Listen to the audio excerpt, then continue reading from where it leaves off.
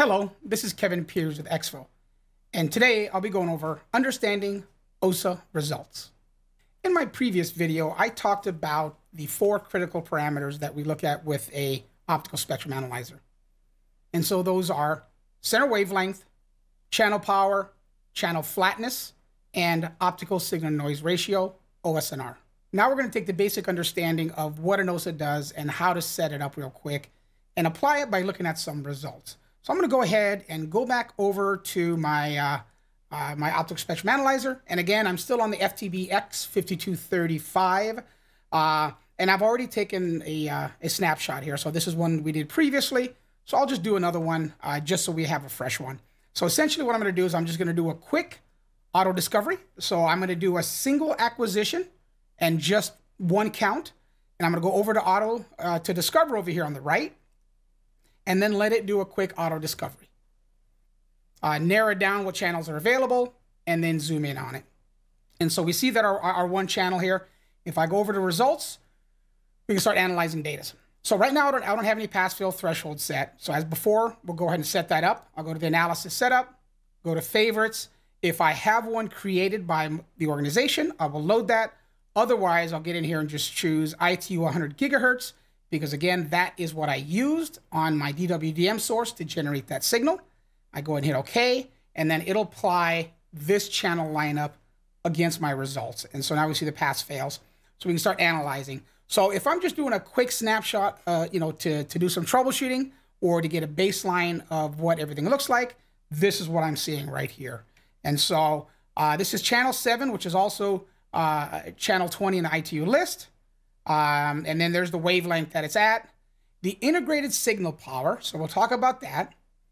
Optical signal noise ratio, and of course I'm right in front of the transmitter, so I have a nice OSNR at 47. Typically we start seeing organizations look at adjusting this figure on the receive side. As you get closer and closer to the receiver, this value will change. And so for a 10 gig system, we might see something around 10 to 15 or in that range, really depending on your needs, the type of equipment, the code modulation, all of that. And so the higher the value, the better. So typically I like to see up in the 15 to 20 dB range, but this will vary depending on your needs. And so that's the OSNR there. And then we have the noise. And so this is where the IEC noise is detected. So we use an IEC method to detect the noise floor. And the noise floor is at neg 53.29. And this is not a ROTAM, so this is just a standard single channel. And so this red line here is our noise floor. It was detected. So when we do OSNR, we're taking the signal at the peak here and then essentially just measuring this OSNR value here. So that's how we measure the OSNR, and that's this number here. If we're looking at the signal power is essentially what we have here, right? So this is the signal power, which comes in at neg 5.88. And so now you're starting to get a better idea of how these measurements are made. And then, of course, center wavelengths, smack dab, dab down the middle here, where we see that little down arrow. And so this is what we're looking at as far as the makeup of it. If I want to get into the channel results, so I'll select channel results here, and then now we can drill down and look at it from kind of a table point of view. So all the same values are here. We'll see that they're green. We can see what our bandwidth is at full width, half maximum. We won't get into the science of that right now. But essentially, you can see all the different parameters here, right? So as far as wavelength goes, if we drifted more than 0.2 dB off of center wavelength, then it would go into alarm. Obviously, we only took one snapshot, and this laser was not drifting at all, so we're in good shape. That's what these blue indicator bars up here mean. If we're starting to get into another channel, this would turn yellow, and that's not what we want, or it's kind of an orange color, I believe. And so that's what we see here. If I wanted to take more acquisitions, I could. So I could drop down from the acquisition type, to go to averaging, and then we can get more averaging information. But just based on the results that we have here, I'm really happy with what I'm seeing here. I don't have a lot of wavelength deviation. And so 0.009 nanometers off of center wavelength. So I'm really right in line with my expectations there. I have good signal power. Now, obviously, this is only a single channel, so there's really not much comparison we can do versus other wavelengths. But if I were to, say, open up a saved trace here from our sample files, so I'm just going to go in here, and we see there's a lot of different types of saved traces here. I'm just going to grab one from a WDM system, and I'll open it up. And then this will show us more channels here. So obviously you can see we have a much greater noise floor here, right? So this is all the noise floor right here. This is a noise floor here. Or rather, not noise floor, but noise. The noise floor is right here, this little red line. So you kind of see where the noise floor is. So there's been a lot of amplification. You see the optical signal noise ratio is not as good as we were seeing before. This one happens to be an in-band measurement, so I don't want to confuse it too much. In-band is because of a ROTAM, so these signals were reshaped. But from just an analysis perspective, there's still some value here. So we're looking at all the different channel powers across the board to see how flat they are. Anything under this dotted line will not be called a peak. And so we see this one down here is not being identified because it doesn't have enough power.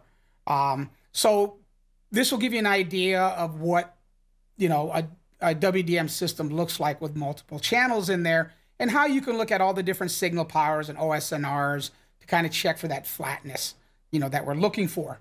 And so this is, again, a WDM system. If I were to go back in and just do another quick snapshot of our signal, we can go back to our signal channel stuff, and then we can talk about analyzing results and looking at real-time measurements to kind of, use the OSA to adjust signal powers and balance your system manually. If you have VOAs, the little variable attenuators, then you can tweak those and watch it in real time.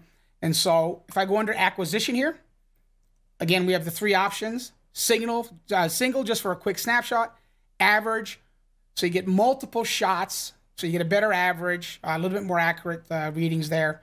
And then, of course, we have real time. So real time, if I just leave the same settings alone and hit start, then we can start looking at this signal in real time. And so right now, that's what it is in real time. So if I were to pinch the fiber a little bit, so like I'm padding it with an attenuator, so I'll try to simulate that, you'll start to see a drop in the signal. And so as it keeps scanning and it keeps scanning and keeps scanning, as it sees that power drop, and it's very subtle, I'm not really pinching it very much, you can start to see it, go down and down. And so now we're starting to really see some results here. And you're not noticing it, but on the scale, we're actually down quite a bit. Now, we're well below minus 30 dBm. And so if I were to release it, it should pop all the way back up to -8. And you'll see down here in the signal power how it adjusted, right? And so this is how you are adjusting it in real time. So this allows you to do analysis, clean a connector and see how it affects the system, those types of things. So that's a really, really powerful troubleshooting and turn-up tool in real time. And again, the analysis is just in real time, so it's the same places, same locations, same information. Obviously, you won't have everything because some of it's averaged, but this is all in real time. And so if I stop that, if we wanted to do a drift measurement and analyze that, we can do that next. So again, just like I mentioned before, go to mode, go to drift, and then once I'm in drift, I can set up the acquisition. And drift is very useful to look at your signal over time, right? What it looks like over time. So I want to do a single shot, and then I'm going to go in there under drift setting and say, you know what? I want to do a single shot every 10 seconds for 1 minute. Ideally, what I would probably do here is do a single shot over the course of, say, 4 hours or 12 hours or 24 hours, whatever you want to do, and then just set the sampling and the delay, to whatever preference makes sense for that time. And this one here, because I want to get some results pretty quickly, I'm going to, set it for very short, and then I'm going to go ahead and hit start, and then it'll start that acquisition. And I'm going to grab that fiber again. I'm going to pinch it. So I'm going to let it do its first acquisition, and then sometime during that, I will pinch the fiber so we can add some historical data in there. And so as soon as that first bit of result pops up, we can start manipulating the fiber. And there it is. We see it 1561.408. We're getting green across the board based on the thresholds that were set.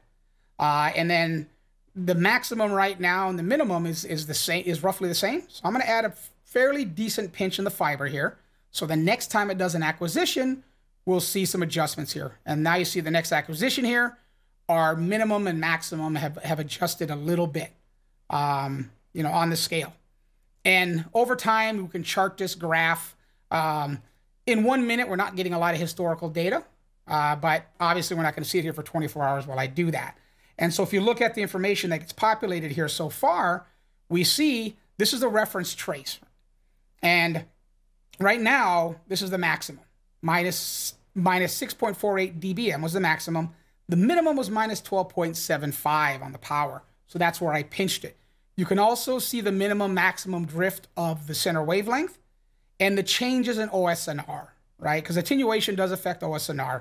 And if I wanted to get into a channel graph, I'll go up here to the top, select the channel graph, and then this is where you can see the historical information. So you can see where I pinched it right here based on the timeline. You can see how that affected OSNR, how it affected signal power, and then you can see the drift of the wavelength. So imagine running this for 24 hours on a system that is intermittent or causing chronic issues. You can watch this, and then you'll notice that, hey, you know, right at 2 p.m., the laser starts to drift quite a bit. And then in that situation, you realize what's going on at 2 p.m. So you show up at 2 p.m. And this actually happened at a site I was at once where the sun would hit the metal door at a certain time of the day. And it was so hot. I was maintaining a remote site out in the desert. The door started to heat up, which caused the room to start to get a little warmer. And so we had a pocket of hot air behind the equipment, and the optics were getting hotter and hotter. So we're getting thermal issues. And because of those thermal issues, the laser started to drift a bit. And as the sun moved, the HVACs would compensate for the heat, and then the problem would go away. And so this is an example of where drift testing would be useful for really, you know, doing some advanced troubleshooting. And really, we're just looking at those 4 critical parameters. It's really not rocket science. The technology behind it may be rocket science, but the actual interpretation of the results isn't. And so if I go back to a single test in WDM, back as a reference again, we'll talk about some of the settings that I use and some of the wording that I used. And so when we looked at channel results, one of the things that I talked about was this integrated power. So you have the signal power here. It has these parentheses with the letter I in there. This means that we're measuring the signal power using integrated signal power. And so you can change some of these settings, you know, within preferences, within analysis setup. You can change some of these results. You can, you know, have it show you the spectral unit based on terahertz rather than nanometers. Instead of channel names, you go by channel numbers. You know, those types of things on the display side. And on the analysis setup side, this is where you can change the way that you're looking at the results. In this situation, I used a preloaded channel list, but you can create your own. In fact, you can go out there and scan your network, an existing network with 8 channels on there, and then save that as a channel list. So the next time you analyze that system, you can have a channel list based on what you deploy, and have some custom parameters in there based on how much you allow it to drift, what the signal level should be at the receiver, and what they should be at the transmitter, what they should be after the first EDFA, after the second EDFA, those types of things, right? And so using favorites, it automatically set that for me. If you wanted to set your own channel list, this is where you would do it. You would select the channel width, 100 gigahertz, 50 gigahertz, whatever, and then signal power calculation. There's 3 different ones. Integrated signal power. Integrated signal power is the most accurate method to analyze signal power for highly modulated systems. This is really valuable and much more accurate way to measure power, particularly in a cable TV system, is integrated signal power. So when we start looking at things like peak signal power and total signal power, you know, we're starting to look at, you know, power values that include the noise, that don't include the noise, within a certain portion of the spectrum, those types of things, right? So you can get in here and automatically, not automatically, but manually set up parameters, how far you want to be offset on the central wavelength, or you can create one, add it as a favorite, and just use that one over and over again. And so that's some of the power, behind this. And then at that point now, all we do is just look at results. So I get into the channel results here. I load my favorites, or I create my own favorites and then analyze the results. And even if I don't have a channel favorite, I can just get in there and say what my deviation is. And typically we see between 0.02 to 0.05, depending on your organization and, the values, recommended there. And power levels will vary depending on where you're at, as will the OSNR. And so that's something that you really need to realize. It's very important to understand where you're at in the network, what's contributing to the noise, how much attenuation you have, how many connectors, how many amplifiers in particular, and all those things come into place to really give you a better idea of that. And really looking at these 4 critical parameters will help you understand the quality of your network. And when it comes to, looking at all of this, when I'm looking at something like central wavelength, then I know that, if I'm not drifting too much, that my receiver is going to detect my signal, that I'm not going to bleed over into an adjacent channel. We don't want that at all, right? So you're checking for faulty transceivers, you're checking for, for issues with your filters, those types of things. That's what center wavelength will allow you to do. Channel power will tell you what the power level is at that channel. And that will vary depending on the receiver sensitivity. So as long as you fall within the receiver sensitivity, then your channel power will be good. Then there's channel flatness again. And channel flatness is looking at all the channel powers to see if there's any channels that are using more powers than the other, right? This could really be from an imbalanced amplifier. It could be from a dirty connector. And so it's important to look at channel flatness to see how even everything is. And then we have OSNR. And so OSNR, optical signal noise ratio, the quality of your signal. And probably the single greatest parameter to determine the performance of a link is a bit error rate test if you're on a system that you can test that. And so that is probably the single greatest test to do performance link, to look at the performance of your link. But a lot of that is determined principally by the OSNR. And so if you have high OSNR, that will affect your bit error rate at some point.